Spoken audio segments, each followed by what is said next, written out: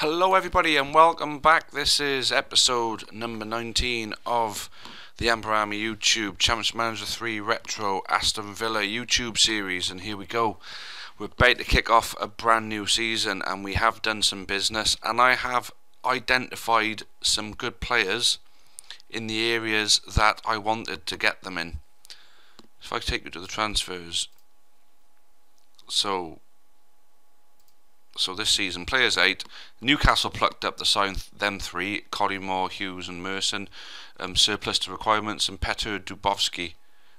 We signed him on a free, but looking at him I thought he's a bit cack actually, and he's an FGN, which is basically a work permit guy. He's not going to play much for us, he's not going to be worth any money, because he'll have no work permit, so get rid. And we got 3.6 million for him.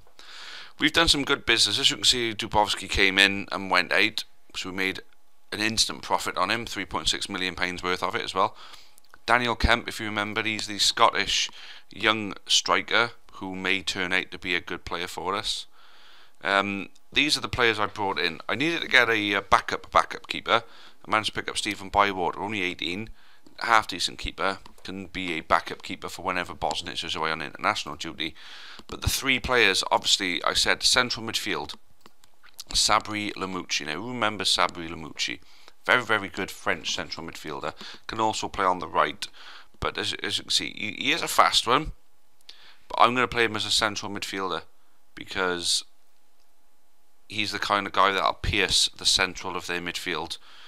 He's a top quality central midfield player, and he was at Liverpool last season. He didn't play particularly well for them, but I think we can get the best out of him. If you look, the 6.09, that's mainly because he came off the bench a lot. I think we'll see some good stuff from Lamouchi. Mauricio Anibal Riso is Argentine/Italian, so he's an Argentine, but because he's also Italian, he's not an FGN. Shooting off the ball is tops. He's fast, he can dribble, he's got technique, he's got strength. He is an absolute gem, and I know for a fact he scores goals. And look at that for an average rating, a decent return of 17 goals for Hercules, or however the Spanish pronounce it. But that there is a good quality player, and he is ours. And finally, who remembers Hidetoshi Nakata? You can see these fees are quite low. Lamouchi was transfer listed by request at 2.5 mil. Riso, I'm not sure if Hercules went. Yeah, I think they got relegated from the top division, so he had a release clause which was worth like 3.3 million. Nakata played for Perugia in Italy, and he also had a 2.9 million pound relegation release clause, which allowed us to sign him for 2.9 million. Now, as I promised, 3 games in this episode, all Premier League games. As you can see, we haven't had the draw for any of the League Cup. We don't enter the League Cup till the second round, of course. No FA Cup draw, but we open up our season with Liverpool away, Newcastle home and West Ham away. So 3 tricky games just to kick things off with. But I got a good feeling we could do quite well. But anyway, let's get straight to our first game. Okay, so this is it. Game number 1, and there we go. We got our full strength defence is ready to go. Nakata to take place on the right. Lovenkrands on the left. In the central midfield is Seth Johnson and Lamouchi. We have got a couple of injuries from centre mid. Hendry and Shaw both out injured at the moment. Riso and Taino. I got a feeling about Taino for this season, and of course Riso. I think they could be a formidable partnership, but time will tell with these two. Obviously the bench is made up with Gent, Schumacher, O'Callaghan, Joachim and Quayla. Tevenet, I don't know, I got a funny feeling Quayla could be a better option to bring off the bench than Tevenet. Even though Tevenet scored more goals than Quayla, I just got a feeling Quayla, because of his attributes, could be a better choice. But there we go, get the game underway. Liverpool looking to take the game to us early on.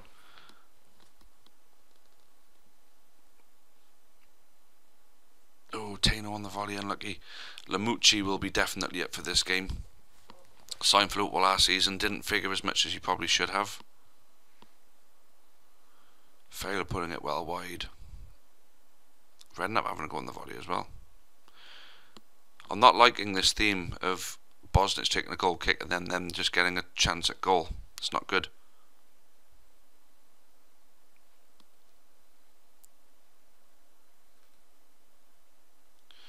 Okay, so some new faces in this team. A couple of them are going to need to bleed themselves into the squad a little. But I've got every faith in this team, although we're not doing overly well so far in this game. Liverpool are bombarding us a bit. I'd like to know what's going on with their defence. That was the one thing that I felt like I count on. I didn't really need to add to the defence, although I am trying to sign another not centre back, a right back, and use Schumacher as a backup centre back. So Risso getting tripped. So we're talking about two new forwards who've got to learn to play together. I think they could do it as long as the midfield is feeding them well. So far it's been a bit of a poor, well, not just a bit, but a very poor first half for us really, in reflection. Liverpool dominating the play, but we need to get ourselves forward a little more. Lovenkrands needs to get into the game. So we're there in, and the thing is, we're still 0-0. So this can be considered a good result if we can keep things like this. But if we're looking to breach that top 5, which is our target for this season, we do need to look to penetrate these bigger teams.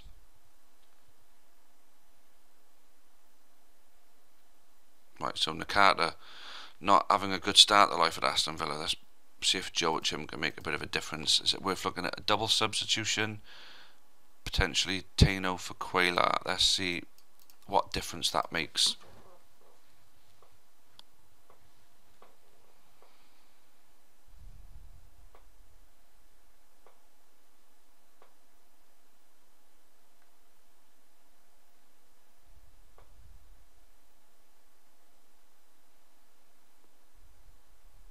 Oh, come on, 10 minutes, well, just over 10 minutes left. Liverpool will take the lead, unfortunately. I think we've got to make that final sub and hope that we can do something in this game now. It's George O'Callaghan for Lamucci.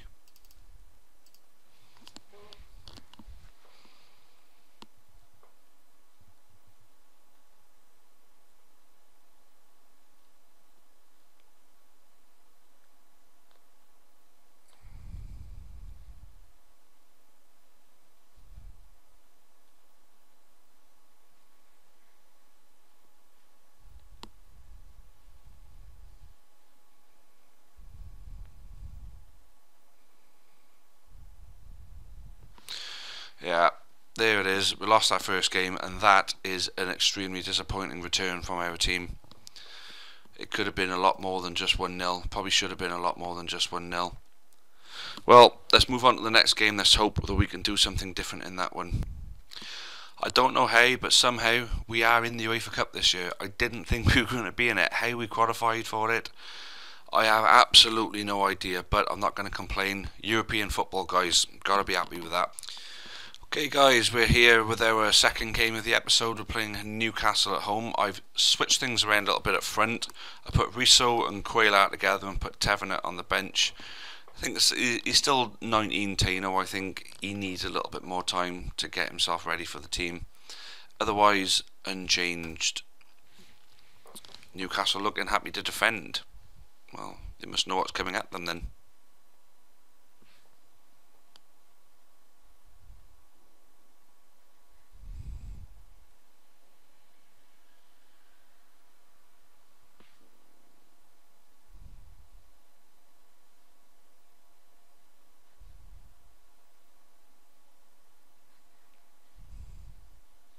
It's 10 minutes in and we're looking okay at the moment. Well, we need to start getting some shots on target. Well, there's one. There we go.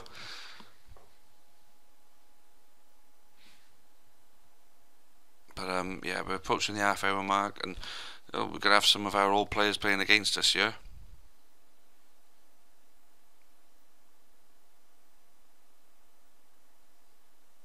Obviously Merson's playing against us. Can't Lovenkrands. Oh, I thought Rousseau was going to score then. Usually when you see him in that kind of position, he's usually comes good for a goal. As you can probably tell, I have bought Rousseau on previous saves on this game before, and he is a good striker once he gets going, of course. Oh, Aquila. So we're quite convincingly the better team so far.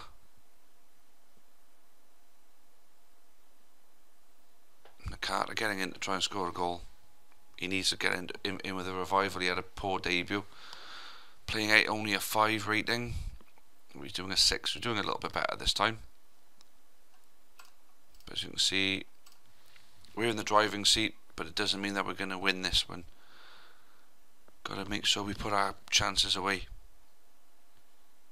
Oof, Bosnit's doing well then to stop Shearer.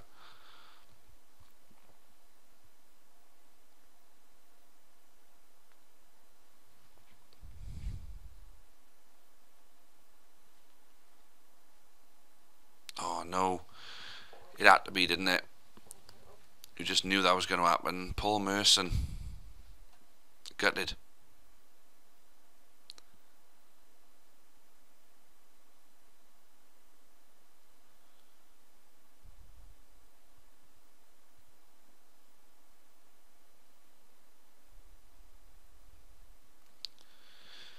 We were very much in control of this game until the start of the second half, and now it's swung in their favour, shall we say, and they got the goal. We need to change things up somewhat.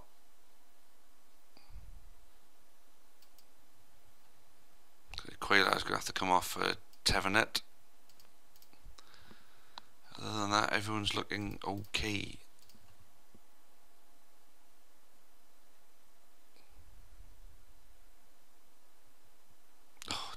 Come on, someone get a goal. Lamucci's in on it, trying to get a goal. Okay, Nakata to come off for Joachim.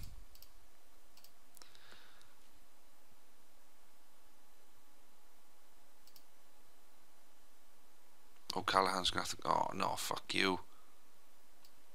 Not what we wanted at all.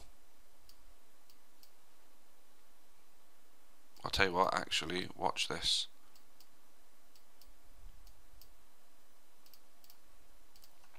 See what difference that makes.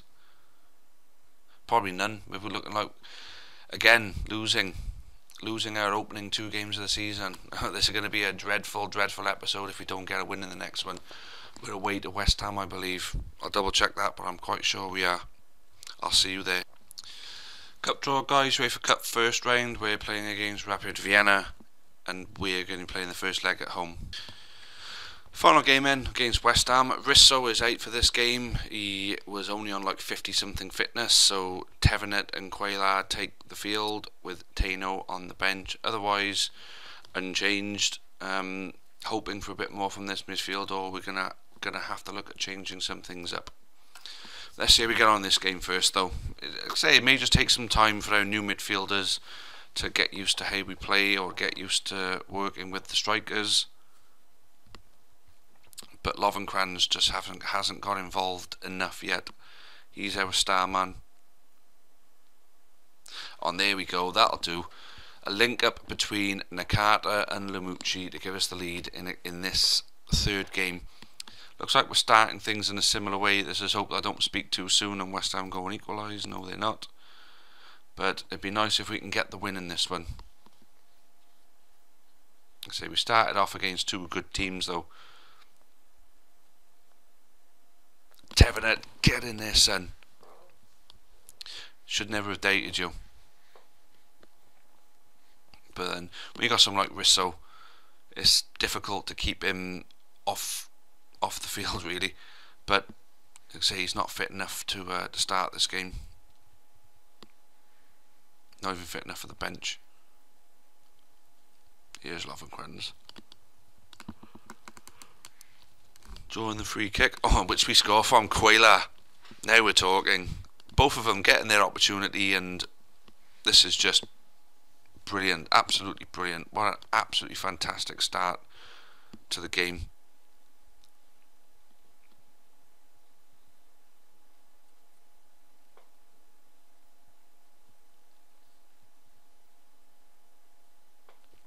We've got Nakata on the right doing better. We've got Lamucci in the centre doing better.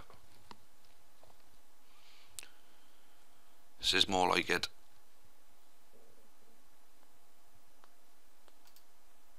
But really, I mean, they've had an equal amount of chances to us. Their keeper must be playing, well, a 4.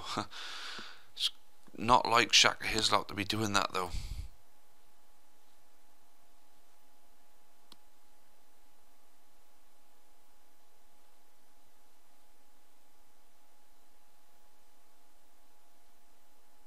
Oh, and an early goal at the start of the second half. It's not what we wanted. Giving them a bit of hope now.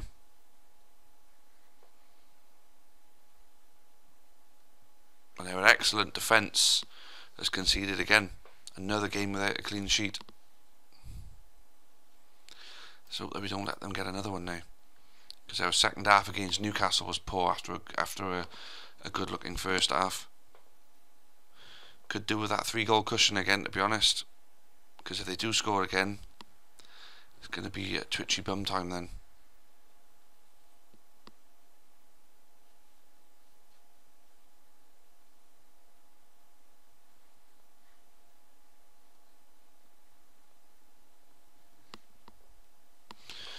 Gets the miss at the target. Thank God for that, eh?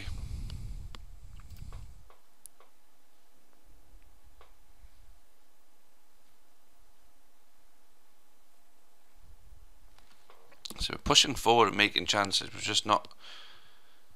Go on. Yes! There it is.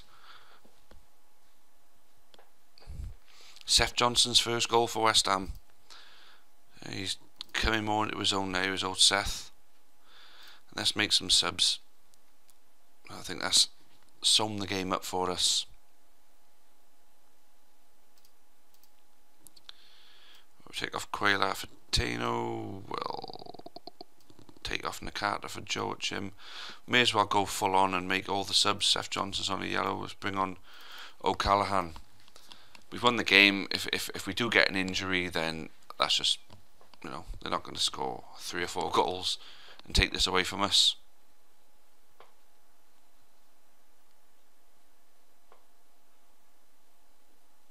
Tino looking to get in on the scoring there. As the clock ticks down, it's looking like we're going to come away with a 4-1 win. So ending the episode very much on a high there, guys. Gotta like that.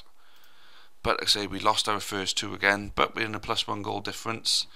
Plenty of potential in the team, plenty of goals in the team. The defence is still there, but obviously they haven't kept the clean sheet yet. But when they do, I'd imagine there'll be a lot more to follow on. So many reasons to feel happy about this, guys. Happy with the start, really. Those 2 losses were unfortunate, but they were against Liverpool and Newcastle. So that's just how it goes when you play against those big teams like that. But certainly proved ourselves against West Ham there. So looking forward to the next episode. What we got coming up in the next one anyway? We've got the start of the UEFA Cup, and we got a trip to Charlton and a home game against Chelsea. So an interesting one to come, guys. Looking forward to having you back on the next one. Thanks all for keeping up with the series. Hope you're all still enjoying it. Season number 2 is now underway. So until the next time, it's cheerio for now. Thank you very much.